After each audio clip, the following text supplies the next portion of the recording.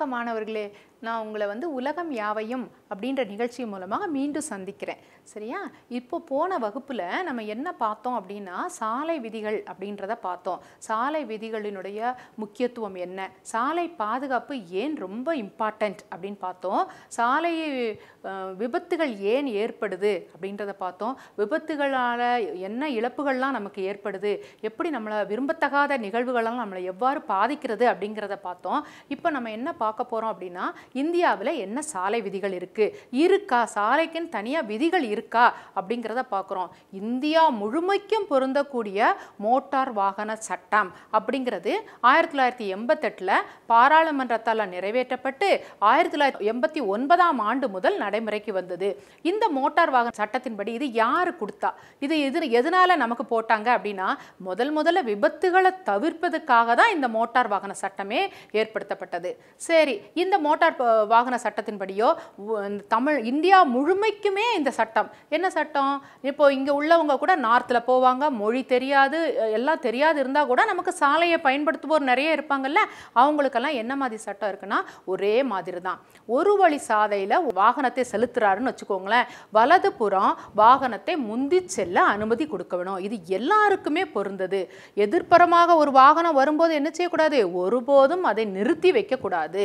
சரி, இருவழி சாலை இருக்கு அப்படின்னா இடப்புறம் மட்டுமே வாகனத்தை செலுத்த வேண்டும், வலப்புறத்தில் அந்த வர வாகனத்துக்கு நம்ம வழிவிடணும் அப்படின்றத நம்ம பார்க்குறோம். அனைத்து சாலை சந்திப்புகள் மற்றும் பாதசாரிகள் கடக்கும் கோடுகள் இருந்தால் கண்டிப்பாக ரொம்ப ஃபாஸ்ட்டாக வாகனத்தை செலுத்தவே கூடாது. கண்டிப்பாக ஓட்டுநர் என்ன செய்யணும், வாகனத்தினுடைய வேகத்தை கண்டிப்பாக குறைக்கணும் அப்படிங்கிறது எல்லாருக்கும் பொருந்தது. அப்புறம் தடை செய்யப்பட்ட இடங்கள்னு கொஞ்சம் இடம் இருக்குது. எந்த இடங்கள்லாம் இருக்குன்னா, மருத்துவமனை, பள்ளிக்கூடம், அந்த மாதிரி இடத்துலலாம் போகிறவங்க, அதன் அருகில் போகிறவங்கலாம் கண்டிப்பாக ஓட்டுநர்கள் ஒலிப்பான்களை பயன்படுத்தக்கூடாது. ஏன் ஒலிப்பான்களை பயன்படுத்தக்கூடாது? ஸ்கூலுக்கும் டிஸ்டர்பன்ஸாக இருக்கும், இல்லைன்னா மருத்துவமனையில் அங்கே நோயாளிகளுக்கும் ரொம்ப கஷ்டமாக இருக்கும். இந்த மாதிரி தடை செய்யப்பட்ட இடங்களில் கண்டிப்பாக ஒலிப்பானை பயன்படுத்தக்கூடாது. மருத்துவ ஊர்தி எதை நம்ம சொல்கிறோம், ஆம்புலன்ஸ் அப்படின்னு சொல்கிறோம்ல, அப்புறம் அது வாகனங்கள், அந்த வாகனங்களாலும் இராணுவ பாதுகாப்பு போன்ற வாகனங்களுக்கெல்லாம் நம்ம என்ன செய்யணும், வழி விட்டுறணும். முதல்ல அவங்களுக்கு அவசர வாகனங்கள் அதெல்லாம் நம்ம வழி விட்டுறணும். அந்த நேரம் போய் நம்ம நிறைய ரோட்டில் பார்க்குறோம், என்ன செய்வாங்க, ஆம்புலன்ஸ் போகுதுன்னு வச்சுக்கோங்களேன், கொஞ்சம் வழி விடுறாங்க, பின்னாடி அந்த ஆம்புலன்ஸ் பின்னாடி ஃபாஸ்ட்டாக போகிறது, ஏன்னா வழி கிளியர் ஆயிடுச்சு, அதனால அதுக்கும் மேலே ஓவர்டேக் பண்ணிட்டு போகிறத நம்ம அன்றாட சாலைகளில் பார்க்குறோம். அது மிகவும் தவறு. ஆபத்தான நடக்கிற நேரத்தில் தான் அந்த ஊர்தி, மருத்துவ ஊர்தி, ஆம்புலன்ஸ் போகும். அந்த நேரத்தில் கண்டிப்பாக என்ன செய்யணும், நம்ம ஒதுங்கி முதல்ல அது போகிறதுக்கு நம்ம வழி விட்டுறணும். கண்டிப்பாக எல்லாரும் அதை செய்யதும் கண்டிப்பாக. ஏன்னா ரோட்டில் நான் நிறைய நம்ம பார்க்குறோம், அந்த டிராஃபிக்கில் முன்னாடி போகிறதுல தான் இருக்கிறாங்களே தவிர அந்த வழி விடணுங்கிற கான்செப்ட் நிறைய பேருக்கு கம்மியாக இருக்குது. அதை மாதிரி நம்ம செய்யவே கூடாது. அடுத்து என்ன மாதிரி செய்யலாம் அப்படின்னு பார்த்தீங்கன்னா, எதிர ஒரு வாகனம் வருது, இருட்டில் நம்ம போயிட்டு இருக்கிறோம், எதிர ஒரு வாகனம் வருது, நம்மளும் ஹை பீம் லைட், அதாவது உயர்கற்றை ஒளியினை நம்ம போட்டுட்டு போவோம். எதிர ஒரு வாகனம் வர்றதும் உயர்கற்றை போகுது, அப்போ நம்மளால் வாகனத்தை செலுத்த முடியுமா? முடியாது. என்ன செய்யும் ஓட்டுநர்கள், அதை கண்டிப்பாக நம்ம மங்கலான முகப்பு விளக்குகளை தான் நம்ம போட்டுக்கணும். ஏன்னா எதிர வர வாகனத்தினுடைய ஒளி நம்ம ஓட்டுநருடைய கண்ணில் பட்டுதுன்னா அதுவும் ரோடை நம்மளை ஜட்ஜ் பண்ண முடியாது, அதுவும் ஆக்சிடென்ட்டுக்கு வழிவகுக்குது. அதனால என்ன செய்யணும், நம்ம வாகனத்தினுடைய ஒளிக்கற்றையும் மங்கலான ஒளிக்கற்றையை போடணும். எதிர வர வாகனங்களும் அதே மாதிரி யூஸ் பண்ணும்போது நம்ம பத்திரமாக போகலாம். அப்புறம் ஓட்டுநர் வாகனத்தை நிறுத்த போறாரு, பின்வரும் வாகனங்களுக்கு தெரியணும், திடீர்னு போயிட்டே இருக்கும்போது வாகனத்தை நிறுத்த போறாருன்னா என்ன செய்யணும், கையை மேலே தூக்கி நான் ஸ்டாப் பண்ண போறேன், சிக்னல்ல நான் ஸ்டாப் பண்ண போறேன் அப்படிங்கிற இண்டிகேஷனை கொடுக்கணும். இது எல்லாருக்கும் பொதுவானது. இப்படி தூக்கினாலே நம்ம என்ன நினைக்கிறோம், பின்னாடி வர வாகனங்கள் ஏதோ அந்த வாகனத்தை நிறுத்த போறாரு அப்படிங்கிறது நமக்கு தெரிஞ்சது. இது இந்தியா முழுமைக்கும் பொதுவானது. இதுதான், அதை கண்டிப்பாக நம்ம பின்பற்றணும். அடுத்து என்ன செய்யலாம் அப்படின்னா, ஓட்டுநர் வாகனத்தில் வலப்பக்கம் திரும்ப போகிறாரு, வலப்பக்கம் ரோட்டில் போகிறாரு அப்படின்னா உடனே நம்ம கையை எப்படி வைக்கணும், கிடைமட்டமாக வைக்கணும். நம்மளுடைய உள்ளங்கை இந்த மாதிரி முன்னாடி தெரிகிற மாதிரி கிடைமட்டமாக வச்சாச்சுன்னா வலப்பக்கம் திரும்ப போகிறாரு. ஓட்டுநர் சம்டைம்ஸ் இடது பக்கம் திருப்பினாருன்னா கையினை என்ன செய்யணும், இடஞ்சூழியாக இப்படி சுற்றி காமிக்கணும். அப்படின்னா என்ன பண்ணணும், இந்த ஓட்டுநர் இடது பக்கம் திருப்ப போகிறாரு அவருடைய வாகனத்தை அப்படின்னு பின்னாடி ஒரு வாகனம் ஜட்ஜ் பண்ணி அதுக்கப்புறம் அதுக்கு ஏற்ற மாதிரி நம்ம நடந்து கொள்ளலாம். அதுவும் நம்ம கண்டிப்பாக செய்யணும். இதுவும் பொதுவானது தான், எல்லாருக்குமே பொதுவானது தான். அப்புறம் இருசக்கர வாகனத்தில் பின் இருக்கையில் எத்தனை பேர் உட்காந்துக்கிடலாம், ஒருத்தர் மட்டுமே தான் உட்கார முடியும். அவங்களும் இப்போ என்ன போட்டிருக்கணும், கண்டிப்பாக ஹெல்மெட்டு போட்டிருக்கணும்.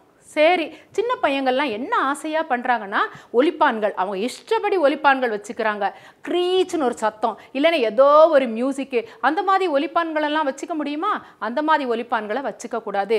மின்னணு ஒலிப்பான் மட்டுமே தான் நம்ம பயன்படுத்தணும். அதுதான் நம்மளுக்கு அப்ரூவ்டு ஒலிப்பான்கள். அந்த ஒலிப்பான்களை மட்டுமே பயன்படுத்தணும்.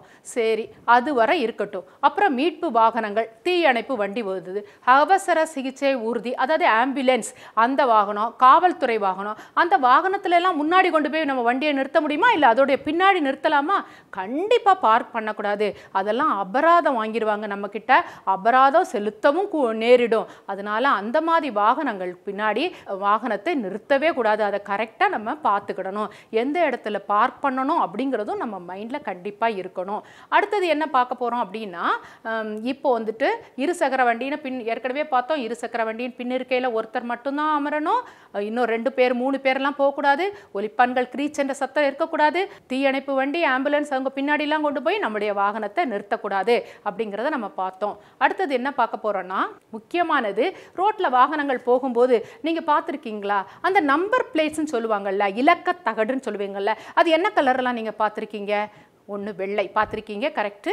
2வது மஞ்சள். இது 2 மட்டும்தான் இருக்கா? இல்லை, 4 விதமான வண்ண இலக்கத்தகடுகள் இருக்குது. என்னெல்லாம் பார்க்கணும்? சிவப்பு இருக்குது, நீல இலக்கத்தகடு இருக்குது, வெள்ளை இலக்கத்தகடு இருக்குது, மஞ்சள் இலக்கத்தகடு இருக்குது. சரி, சிவப்பு யாருக்கு பயன்படுத்துவாங்க? எல்லாரும் ஒரே மாதிரியா? ஏன் நான் மட்டும் சிவப்பு யூஸ் பண்ணக்கூடாதா? அது ரொம்ப அழகாக இருக்கே அப்படின்னு பார்க்கலாமா? அது இல்லை. உண்மையில் சிவப்பு இலக்கத்தகடு நம்பர் பிளேட் இருந்ததுன்னா அதில் யார் பயணிக்கிறாங்கன்னு அர்த்தம்? குடியரசுத் தலைவர் மற்றும் மாநில ஆளுநர்கள் எல்லாம் அந்த மாதிரி நம்பர் பிளேட்ஸ் இருக்க வண்டியில் தான் போவாங்க. ரொம்ப முக்கியத்துவம் வாய்ந்தது. அதை பார்க்கும்போதே என்ன செய்யணும்? சிக்னல்லாம் வழி விட்டுட்டு அவங்கள முதல்ல அனுப்பிடுவாங்க. அடுத்தது நீல இலக்க வண்ணத்தகடு. இந்த வண்ணத்தகடு நீல கலரில் இருக்குதுன்னா அதில் யார் போவா? அயல்நாட்டு பிரதிநிதிகள் யாராவது, தூதுவர்கள் யாராவது பயணம் செஞ்சாங்கன்னா மட்டுமே அவங்களுக்குடைய வாகனத்துக்கு மட்டுமே இந்த நீல கலர்ல அந்த இலக்க வண்ணத்தகடை கொடுத்துருப்பாங்க. சரி, நம்ம ரொம்ப பார்க்குறோம், ஒவ்வொரு வீட்லையுமே நம்ம வண்டி வச்சிருக்கிறோம், பைக் வச்சிருக்கிறோம், எல்லாமே வச்சிருக்கோம். அது என்ன கலர்ல இருக்கு? சரியாக சொன்னீங்க, அது வெள்ளை கலரில் தான் இருக்கும். வெள்ளை கலர்னா என்ன அர்த்தம்? சாதாரண குடிமகனுக்கு இது சொந்தமானது அப்படின்னு அர்த்தம். நம்மளுடைய பர்சனல், நம்மளுடைய ஓன் வெஹிக்கிளுக்கு நம்ம என்ன போர்டு வச்சுக்கலாம்? ஒயிட் போர்டு தான் ஓன் வெஹிக்கிள். சரி, நம்ம கடைகள்லாம் ஓடுறாங்களே, அது என்ன ஆட்டோ பார்க்குறீங்க, சில பஸ்ஸஸ் பார்க்குறீங்க, அதெல்லாம் என்னது? மஞ்சள் இலக்கத்தகடு இருக்கும். அந்த மஞ்சள் இலக்கத்தகடு இருந்ததுன்னா அது வணிக ரீதியாக அவங்க வாகனத்தை ஓட்டுறாங்க அப்படின்னு, அந்த வாகனம் வந்து வணிக ரீதியான வாகனம் அப்படிங்கிறத நமக்கு தெரியுது. சரி, இதெல்லாம் பார்த்தோம். நமக்கு வண்டி ஓட்ட போகிற, நீ பெரிய பையனை ஆக போகிற, இவ்வளவு நீ தெரிஞ்சு வச்சுக்கிட்ட, நீ ஒரு வாகனத்தை வாங்குற. சரி, ஒரு வாகனத்தை வாங்கி நீ ஓட்ட போகிறேன்னா என்னென்ன ஆவணங்களையெல்லாம் நீங்கள் கண்டிப்பாக வச்சுக்கணும்? போலீஸ் பார்த்தாலோ யாருக்காவது என்னென்ன ஆவணங்களையெல்லாம் நீங்கள் சமர்ப்பிக்கணும் அப்படின்னு பார்த்தீங்கன்னா, ஃபஸ்ட்டு உனக்கு 18 வயசு முடிஞ்ச பிறகு தான் கொடுப்பாங்க. என்னது கொடுப்பாங்க? ஓட்டுநர் உரிமம். உரிமம் பெற்ற பிறகு தான் நீ வண்டி ஓட்டலாம், வண்டி வாங்கலாம். ஃபஸ்ட்டு ஓட்டுநர் உரிமம் வேணும். அடுத்தது வாகனத்தினுடைய பதிவு சான்றிதழ், ரிஜிஸ்ட்ரேஷன் சர்டிஃபிகேட்னு சொல்லுவாங்க. அந்த ரிஜிஸ்ட்ரேஷன் சர்டிஃபிகேட் உனக்கு கண்டிப்பாக வச்சிருக்கணும் நீனு. அப்புறம் அந்த வாகனத்துக்கு நீ வரி கட்டிருப்பிய டாக்ஸ், அந்த டாக்ஸ் சர்டிஃபிகேட்டை நீங்கள் கண்டிப்பாக வச்சுக்கணும். அந்த வாகனத்துக்கு இன்சூரன்ஸ் பண்ணியிருப்பிய காப்பீட்டு சான்றிதழ், அதையும் நீ பத்திரமா வச்சுக்கணும். அப்புறம் வாகனம் வந்து உறுதித்தன்மை, ஃபிட்னஸ் சர்டிஃபிகேட், இந்த வாகனம் ஓட்டுறதுக்கு சரியானது தான், நல்ல உறுதியாக இருக்கிறது தான், ஒரு ப்ராப்ளமும் இல்லை அப்படிங்கிற ஃபிட்னஸ் சர்டிஃபிகேட், எஃப்சி பண்ணுறேன்னு சொல்கிறாங்கல்ல, அந்த ஃபிட்னஸ் சர்டிஃபிகேட்டையும் நீ கண்டிப்பாக வச்சுக்கணும். அது போக ஒரு வாகனத்தை இன்னொரு மாநிலத்துக்கெல்லாம் ஓட்டினேன்னா அதுக்கு அனுமதி சான்றிதழ், அந்த அனுமதி சான்றிதழையும் உங்களுக்கு வச்சுக்கணும். அனுமதி சான்றிதழ் என்னது? Permit, national permit. லாரியிலலாம் நீ பார்த்துருப்ப என்பி அப்படின்னு போட்டிருப்பாங்க. இந்த என்பினா என்ன தெரியுமா? National permit. நேஷ்னல் பெர்மிட்னா இந்த எல்லா மாநிலங்களுக்கும், இந்த இந்தியா முழுமைக்கும் ஓட்டக்கூடியதுக்கு அது அனுமதி பெற்றிருக்க வண்டி அப்படிங்கிறது உனக்கு தெரியுது. இந்த ஆவணங்கள் எல்லாம் கண்டிப்பாக நம்ம வச்சிருக்கணும். என்னென்ன ஆவணங்கள் இன்னொரு தடவை பார்க்கலாமா? ஃபஸ்ட்டு உனக்கு ஓட்டுநர் உரிமம் வச்சிருக்கணும், வாகனத்தினுடைய பதிவு சான்றிதழ் நீ வச்சிருக்கணும், வரி சான்றிதழ் வச்சிருக்கணும், காப்பீட்டு சான்றிதழ் இன்சூரன்ஸ் வச்சிருக்கணும், வாகனத்துடைய உறுதித்தன்மை ஃபிட்னஸ் சர்டிஃபிகேட் வச்சிருக்கணும், அப்புறம் அனுமதி சான்றிதழ் வச்சிருக்கணும், பெர்மிட் வச்சிருக்கணும். இதெல்லாம் கண்டிப்பாக நீ வாகனத்தில் வச்சுட்டு தான் நம்ம போகணும். சரி, இது மட்டும் தானா? அரசாங்கம் எதுவுமே இந்த வாகனத்துக்காகவும் இந்த விபத்துகளுக்காகவும் எதுவும் தடுப்பு நடவடிக்கைகள் எல்லாம் எடுக்கலையா அப்படின்னா கண்டிப்பாக எடுத்திருக்கு. என்னென்னதெல்லாம் எடுத்திருக்குன்னா, நெடுஞ்சாலைத்துறை, போக்குவரத்து துறை, இந்த அமைச்சகம் ministry off road transport and highways, இந்த அமைச்சகம் நமக்கு கண்டிப்பாக விபத்துகளை எல்லாம் தவிர்க்கிறதுக்கு நிறைய நடவடிக்கைகளை எடுத்திருக்கு. என்னென்ன நடவடிக்கைகள் அப்படின்னு பார்த்தோம்னா 4 E's, இங்கிலீஷ் லெட்டரில் ஈன்னு சொல்லுவோம்ல, அந்த 4 E's என்னென்னதெல்லாம்? Engineering, enforcement, education and emergency. இதெல்லாம் ஒரு ஒருங்கிணைச்சு ஒன்று எடுத்திருக்காங்க. இந்த ஒருங்கிணைப்பு என்னன்னு பார்த்தீங்கன்னா, இன்ஜினியரிங், சாலையில் இன்ஜினியரிங்னா பொறியியல் தொழில்நுட்பம், இந்த மேம்படுத்தப்பட்ட தொழில்நுட்பத்தை சாலையில் பயன்படுத்துறது. ரெண்டாவது என்ஃபோர்ஸ்மெண்ட்னா இந்த சாலையில் உள்ள வாகனத்தினுடைய பாதுகாப்பையும் தரநிலைகளையும் உயர்த்துவது. மூணாவது எஜுகேஷன், வாகன ஓட்டிகளுக்கு நிறைய பயிற்சி அளிப்பது, அவங்களுக்கு இதனுடைய விதிகளை எல்லாம் கற்றுக் கொடுப்பது. நாலாவது என்னது? எமர்ஜென்சி, அவசர காலத்தில் நீங்கள் என்னென்ன முறைகளெல்லாம் நீங்கள் செயல்படுத்தணும் அப்படிங்கிறதையும் இவங்க சொல்லி கொடுக்குறாங்க. இது கவர்மெண்ட்லேருந்து இருக்குது. அடுத்தது சாலை விபத்தில் யாராவது சிக்கிக்கிட்டாங்க, இவ்வளவு பாதுகாப்பாக நம்ம போகும்போது கூட அட்டைம்ஸ் ஏதாவது ஒரு சூழ்நிலையில் சாலை விபத்துகளில் நம்ம சிக்கிக்கிறோம். அப்போ என்ன பண்ண முடியும்? பணமில்லா பரிவர்த்தனை மூலம் இந்த விபத்துகளுக்கு சிகிச்சை அளிக்கக்கூடிய முன்னோடி திட்டத்தையும் கவர்மெண்ட் ஏற்படுத்தியிருக்கு. இது எங்கே முதல் முறையாக கொண்டு வரப்பட்டிருக்கு அப்படின்னு பார்த்தோன்னா, கோல்டன் குவாடிலேட்டரல், தங்க நாற்கர சாலைன்னு சொல்கிறோமே, அந்த சாலையும் நார்த்து சவுத்து காரிடார்லையும் இருக்குது. ஈஸ்ட் வெஸ்ட் காரிடார், அந்த இணைப்பு சாலையிலையும் கூட இதை செயல்படுத்திட்டு வராங்க. இன்னும் எல்லா சாலைகளுக்கும் இதை கொண்டு வரதுக்காக முயற்சிகளையும் ஏற்படுத்திட்டு இருக்கிறாங்க. அது போக இந்த நேஷனல் ஹைவேஸ்ன்னு சொல்கிறோமே, அதுலலாம் 50 மீட்டருக்கு ஒரு இடத்துல ஆம்புலன்ஸ் ரெடியாக வச்சுருக்கிறாங்க. 24/7, அதாவது ரவுண்ட் த கிளாக்னு சொல்லுவோமே, அது ஃபுல்லாக இருக்கு. எந்த ஃபோன் கால்ஸு எந்த நேரத்தில் வந்தாலும் அட்டன் பண்ணுறதுக்கு ஒரு ஆஃபீஸ் கண்டிப்பாக வச்சுருக்காங்க. என்ன தேவைகளோ என்ன சிகிச்சைகளோ ஆம்புலன்ஸையோ உடனே அனுப்புகிறாங்க. இதெல்லாமே அது போக மட்டும் இல்லாமல் தன்னார்வ தொண்டர்கள் அப்படிங்கிறது நிறைய பேர் ஹெல்ப் பண்ணணும் அப்படிங்கிறவங்களுக்கெல்லாம் அப்படின்னு அங்கே போய் சேர்ந்தவங்களுக்கு எல்லாமே நிறைய அவங்களுக்கு எப்படி காப்பாற்றுறது, எந்த சூழ்நிலைகளை எப்படி நடந்து கொள்வது அப்படிங்கிறது கூட பயிற்சி அளித்து ரெடியாக வச்சுருக்கிறாங்க. இவ்வளவும் அரசாங்கம் செய்கிறது. அது போக சிகிச்சை அளிக்கும் முன்னோடி திட்டமும் நம்ம ஏற்கனவே பார்த்தோம். இந்த சிகிச்சை கூட அவங்க பணம் இல்லாமலே அழிக்கிறாங்க, அதையும் செஞ்சு வச்சுருக்காங்க. அப்புறம் சேது பாரதம் அப்படின்னு ஒரு திட்டம். அந்த சேது பாரதம்னா என்ன? நெடுஞ்சாலையில் போகும்போது ஆளில்லா அந்த ரயில்வே லைன் கிராசிங்லாம் நிறைய ஆக்சிடென்ட் ஏற்படுது அப்படின்றதுனால 2016ஆம் ஆண்டு இந்த சேது பாரதம் ஒரு திட்டம். அதாவது ஹைவேஸில் எந்த இடத்துலையுமே ரயில்வே லெவல் கிராசிங் இருக்கக்கூடாது, அது இல்லாமல் சாலைகளே அமைப்பது. அந்த திட்டம் 2019க்குள்ளே எல்லா விதமான சாலைகளையும் இந்தியா முழுமைக்கும், தமிழ்நாடு மட்டும் இல்லை இந்தியா முழுமைக்கும் இந்த திட்டத்தை செயல்படுத்தி அந்த லெவல் கிராசிங் குறுக்கீடு இல்லாமல், ஆள் இல்லாமல் இருக்கிற லெவல் கிராசிங்கில் ஏற்பட்ட அந்த விபத்துக்களை எல்லாம் தடுப்பதுக்காக அந்த குறுக்கீடு இல்லாமல் சாலைகளை அமைக்கிறதுக்கு முடிவு பண்ணி இப்போ அதெல்லாம் முடியும் கூடிய தருவாயில் இருக்குது. அடுத்தது வேக கட்டுப்பாட்டு கருவிகள். நீ நிறைய பஸ்ஸில் கூட பார்க்கலாம், ஸ்கூல் எடுத்துகிட்டு போகிற பிள்ளைங்க பஸ்ஸில் கூட பின்னாடி எழுதியிருக்கோம் வேக கட்டுப்பாட்டு கருவி பொருத்தப்பட்டுள்ளது அப்படின்னு எழுதியிருக்கோம். அந்த வேக கட்டுப்பாட்டு கருவினா என்னது? ஏற்கனவே ஃபிக்ஸ் பண்ணியிருப்பாங்க. இந்த வாகனம் 60 கிலோமீட்டர் ஸ்பீடோ 50 கிலோமீட்டர் ஸ்பீடோ 70 கிலோமீட்டர் ஸ்பீடோ தான் போகணும் அப்படின்றது வேக கட்டுப்பாட்டு கருவி பொருத்திருப்பாங்க. இப்போ இந்த ஓட்டுநர் என்ன பண்ணுவார்? ரொம்ப ஃபாஸ்ட்டாக வாகனத்தை ஓட்டுனாரு, எதிர ரோடு கிளியராக இருக்குது அப்படிங்கிற பட்சத்தில் வாகனத்தை ஓட்டுனார்னா ஆட்டோமேட்டிக்காக என்ன செய்யும்? அதில் உணர்விகள் நிறைய இருக்கும். அது என்ன பண்ணுது? இன்ஜினுக்கு உந்து பொறுக்கி அந்த இன்ஜினுக்கு போகிற காற்றையும் அதனுடைய போகிற அந்த ஃபியூவல் எரிபொருளையும் கட்டுப்படுத்திடுது. ஸ்டாப் பண்ண உடனே என்ன ஆகுது? ஆட்டோமேட்டிக்காக அந்த வாகனத்தினுடைய வேகம் குறையிறது. ஏற்கனவே நிர்ணயிக்கப்பட்ட வேகத்தில் தான் போக முடிகிற மாதிரி இருக்குது. அது இப்போ நிறைய வெஹிக்கிள்ஸில் அதெல்லாம் போட்டு வச்சுருக்காங்க. அது என்னது? வேக கட்டுப்பாட்டு கருவி. அது போக நம்ம ரோடு ஹைவேஸில் போயிட்டு இருக்கும்போது ஒளி உமிழும் முனைய பலகைகள், அந்த எல்இடி போர்ட்ஸ் நிறைய வச்சுருக்காங்க. அந்த எல்இடி போர்ட்ஸில் என்ன இருக்குது? ஏதாவது ஒரு எமர்ஜென்சி வந்துட்டு ஹைவேஸில் நம்ம போயிட்டே இருக்கிறோம், முன்னாடி ஏதாவது ஒரு இடத்துல ஆபத்தோ விபத்தோ ஒரு நெருக்கடியோ ஏதோ வரும்போது அந்த முனைய பலகைகளில் ஃப்ளாஷ் நியூஸாக போட்டுறாங்க. போட்டோடனே நமக்கு என்ன தெரியுது? ஓகோ, முன்னாடி ஏதோ ஒரு ஆபத்து ஆபத்து இருக்குது, நம்ம டைவர்ட் பண்ணிக்கலாம், நம்மளுடைய ரோடை டைவர்ட் பண்ணிக்கலாம், இல்லை நம்ம பொறுமையாக போகலாம், இல்லை அதுக்கேற்ற மாதிரி நம்ம ஓட்டுநர்கள் எடுத்துக்கொள்ளலாம் அப்படிங்கிறதுக்காக இந்த ஒளி உமிழும் முனைய பலகைகள் வச்சுருக்காங்க. அது போக குழந்தைங்களுக்கு எங்களுக்கு என்ன வச்சுருக்காங்க அப்படின்னு கேட்குறது எனக்கு நல்லா புரியுது. குழந்தைகளுக்கு கூட இந்த துறை என்ன செய்திருக்கு, இந்த மினிஸ்ட்ரி, இந்த அமைச்சகம் என்ன செஞ்சிருக்குன்னா ஸ்வச்சா சேஃபர், ஸ்வரஷித் யாத்ரா அப்படின்னு 2 காமிக்ஸ் புக்ஸை இவங்களுக்கு கொடுத்துருக்காங்க. அந்த 2 காமிக்ஸ் புக்ஸ்லேருந்து நிறைய நம்ம ரோடு சேஃப்டியை பற்றி நிறைய நம்ம தெரிஞ்சுக்கலாம். இது வரைக்கும் நம்ம என்ன பார்த்தோம், வாகன பாதுகாப்பு தரத்தை உயர்த்துவது, சாலை விபத்துகளை சிக்கியவர்களுக்கு பணம் இல்லாமல் பரிவர்த்தனை, சிகிச்சை அளிக்கக்கூடிய முன்னோடி திட்டம், சேது பாரதம் பார்த்தோம், வேக கட்டுப்பாட்டு கருவி நிறைய வாகனங்களை பொருத்தப்பட்டிருக்கு. உண்மையை சொல்ல போனால் எல்லா வாகனங்களையும் இந்த வேக கட்டுப்பாட்டு வரி ஓரளவு லிமிட்டாக பொருத்திடலாம். பொறுத்துனா நமக்கு என்ன பண்ணும், இந்த ரொம்ப ஸ்பீடு போகிறத கம்மியாயிட்டு விபத்துகளை நமக்கு நம்ம கண்டிப்பாக தடுக்கக்கூடிய முறையாக எனக்கு தெரியுது. அடுத்தது ஒளி உமிழும் முனைய பலகைகள் இதெல்லாம் வச்சிருக்கிறாங்க.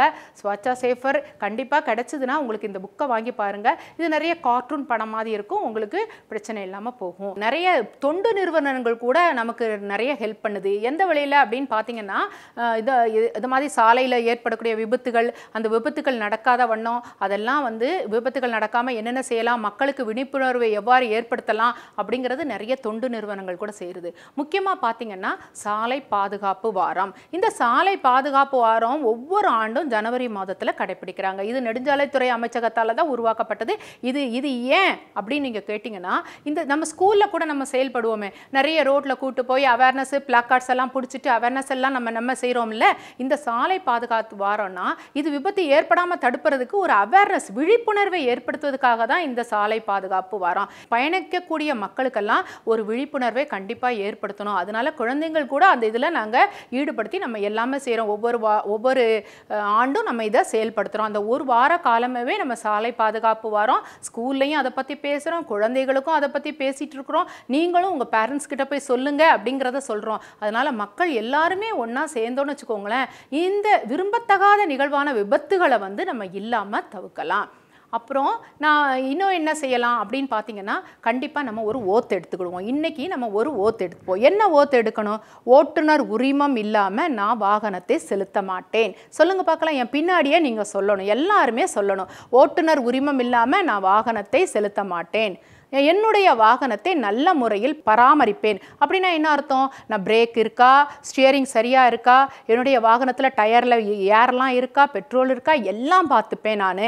அப்போ வாகனத்தை நல்ல முறையில் பராமரிப்பேன். ரொம்ப ரொம்ப முக்கியமானது. அடுத்தது சாலை விதிகளை நான் மதிப்பேன். சாலையில் கண்டிப்பாக சாலையில் ஒவ்வொரு விதியும் நம்ம விபத்துகள் ஏற்படாமல் பாதுகாக்கிறதுக்கு தான் அந்த சாலை விதிகள் இருக்குது. ஆனால் சாலை விதிகளை மதிப்பேன். அடுத்தது இரண்டு சக்கர வாகனத்தில் போகும்போது நான் ஹெல்மெட்டை கண்டிப்பாக பயன்படுத்துவேன். பில்லியன் ரைடருக்கும் பின்னாடி உட்கார்ந்துருக்கவங்களுக்கும் கண்டிப்பாக நான் ஹெல்மெட்டை பயன்படுத்துவேன் அப்படிங்கிறத நீங்கள் கண்டிப்பாக எடுத்துக்கணும். அடுத்தது ஒரு வாகனம் முன்னால் செல்லும்போது பின்னாடி என்னுடைய வாகனத்தை குறிப்பிட்ட இடைவெளியில் தான் நான் செலுத்துவேன். அது நெருக்கமாக போகிறது, டெயில்கேட்டிங் நான் பண்ணவே மாட்டேன் அப்படிங்கிற உறுதிமொழி எடுத்துக்கணும். விபத்து நடந்தால் எவ்வாறு நடந்து கொள்வது அப்படிங்கிறத நான் நல்லா அறிந்து கொண்டிருக்கிறேன் அப்படிங்கிற உறுதிமொழியும் நம்ம எடுத்துக்கணும். இன்னொரு தடவை நம்ம சொல்லலாமா, ஓட்டுநர் உரிமம் கண்டிப்பாக எடுத்த பிறகு நான் சாலையில் வாகனங்களை செலுத்துவேன். கண்டிப்பாக அது முக்கியம். சின்ன வயசில் நான் வண்டி இருக்குது எங்கள் வீட்டில், நான் எடுத்துகிட்டு போகிறேன் அப்படிங்கிறத சொல்லக்கூடாது. எப்போ உங்களுக்கு ஓட்டுநர் உரிமம் கொடுப்பாங்க? 18 வயசு முடியும் போது தான் உனக்கு ஓட்டுநர் உரிமம் கொடுப்பாங்க. அப்போ தான் நீ ஓட்டுநர் உரிமம் கிடைத்த பிறகு தான் நீ சாலையில் உன்னுடைய வாகனத்தை செலுத்தலாம். ரெண்டாவது, வாகனம் எடுத்துறதுக்கு முன்னாடி என்ன நல்ல கண்டிஷனில் இருக்கா அப்படிங்கிறத நீ பார்த்துக்கிடணும். கரெக்டாக போகும்போது டயர் வெடிச்சிருச்சு, பஞ்சர் ஆயிடுச்சு, கட்டுப்பாட்டை இழந்தது, எங்கேயாவது போய் இடிச்சுது, அதனால ஆக்சிடென்ட்டு, நிறைய பேர் இறந்து போயிட்டாங்க, அந்த மாதிரி சூழ்நிலை நான் பண்ணவே மாட்டேன் அப்படின்றத எடுத்துக்கணும்.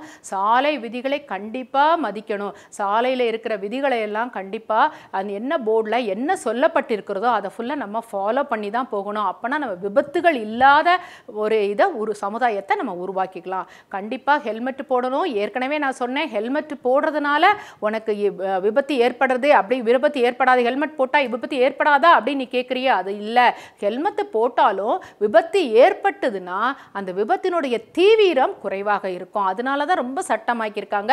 ஹெல்மெட்டு போடணும். 4 வீலர்னால் என்ன போடணும்? சீட் பெல்ட்டு கண்டிப்பாக அணியணும். பில்லியன் ரைடரும் கண்டிப்பாக ஹெல்மெட் போடணும் அப்படிங்கிறத சட்டமாக்கியிருக்காங்க. ஒரு வாகனத்துக்கு முன்னாடி நீ போவியா? ஒரு வாகனம் முன்னாடி போயிட்டு இருக்கு, நீ பின்னாடி தொடர்ந்து போவியா? பக்கத்தில் போகவே கூடாது. எத்தனை மீட்டர் இடைவெளி விட்டு போகணும்? அட்லீஸ்ட் 10 மீட்டர் இடைவெளியிலாவது போகணும். தொடர்ந்து போகிறது சட்டப்புறம்பான செயல். அது விரும்பத்தகாத செயலாகும். அப்புறம் விபத்து நடந்தால் என்ன செய்யணும்? நம்ம உடனே பதட்டப்படவே கூடாது. அது பதட்டப்படாமல் அடுத்து என்ன செய்யணும் அப்படிங்கிறத ஒரு நிமிஷத்தில் யோசித்து உடனே அதை செயல்படுத்தணும். யாருக்கு தகவல் கொடுக்கணும், விபத்து நடந்தவங்களுக்கு எந்த மாதிரி உதவிகளை செய்யணும் அப்படின்னு ஹெசிடேட் பண்ணாமல், நமக்கு என்ன வந்திருக்கு, அங்கேருந்து ஒரு செல்ஃபோனில் பார்த்தியா உடனே நம்ம ஃபோனை எடுக்கிறோம், ஃபோட்டோ எடுக்கிறோம். அந்த மாதிரியெல்லாம் செய்யக்கூடாது. அவங்களுக்கு என்ன உதவி வேணுமோ அதை உடனடியாக நம்ம செய்யணும். இல்லைன்னா செய்யக்கூடியவங்க யாரோ அவங்கள தொடர்பு கொண்டு இந்த மாதிரி உதவிகள்லாம் தேவைப்படுது, இந்த இடம் கரெக்டான லொக்கேஷன் சொல்லி இந்த மாதிரி நிகழ்வு நடந்தது, இந்த மாதிரி நிகழ்வுகள் நடந்தது, உடனே உதவி தேவைப்படுறது அப்படிங்கிறத பதட்டம் இல்லாமல் தெளிவாக நீ பேச கற்றுக்கணும். அப்புறம் மொத்தமாக நம்ம சொல்ல போனால் இது வரைக்கும் நம்ம சாலை விதிகள்னா என்னன்னு எல்லாமே பார்த்துட்டோம் இல்லையா? கண்டிப்பாக நீ அது ஃபாலோ பண்ண போகிற, அது எனக்கு நல்லா தெரியும். ஆனால் சாலை விதிகள் விபத்துகள் யூகிக்கக்கூடியவை தான். நமக்கு தெரியும் விபத்து ஏற்பட போகுது, நம்ம ஃபாஸ்ட்டாக போகிறோம், விபத்து ஏற்பட போகுது, நம்ம நிற்காமல் போகிறோம், விபத்து ஏற்பட போகுது, நம்ம சாலை விதிகளை பின்பற்றல, விபத்து ஏற்பட போகுது அப்படிங்கிறது. சாலை விபத்துகள் எல்லாம் யூகிக்கக்கூடியவை தான், ஆனால் அவை நிகழாமல் தடுக்கக்கூடியவை. அதனால் இதெல்லாம் உன் கையில் தான் இருக்குது. சாலை விதிகள் கண்டிப்பாக பின்பற்ற அதை நிகழாமல் தடுக்க போகிற. எனவே ஒவ்வொருவரும் என்ன செய்யணும்? சாலை பாதுகாப்பு விதிகள் மற்றும் குறியீடுகளை கண்டிப்பாக பின்பற்றணும். இப்படி சொல்லும்போது நான் ஒன்று சொல்லட்டுமா? சீக்கிரமாக புறப்படலாம், மெதுவாக செல்லலாம், பாதுகாப்பாக சேர்ந்துடலாம். சீக்கிரமாக புறப்பட்டால் நம்ம சாலையில் பதட்டப்படவே வேண்டாம்.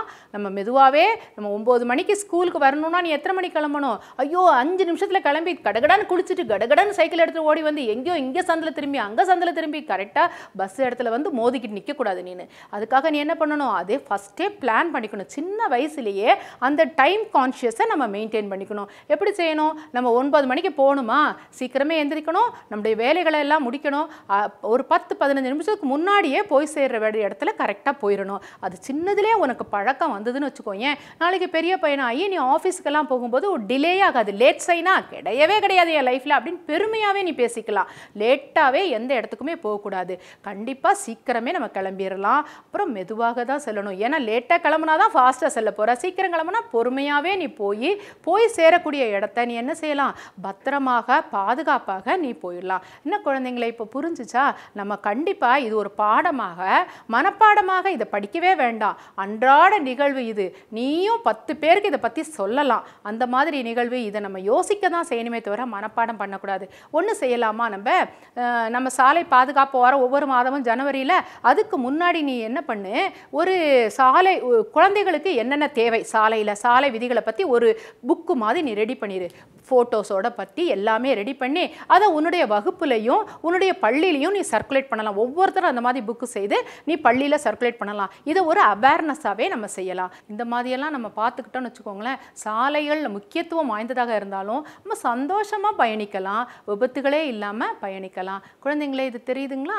இனிமேல் நம்ம அதை ஃபாலோ பண்ண போகிறோம் அப்படிங்கிறதோட இந்த பாடத்தை நம்ம நிறைவு செய்வோம். நன்றி, வணக்கம்.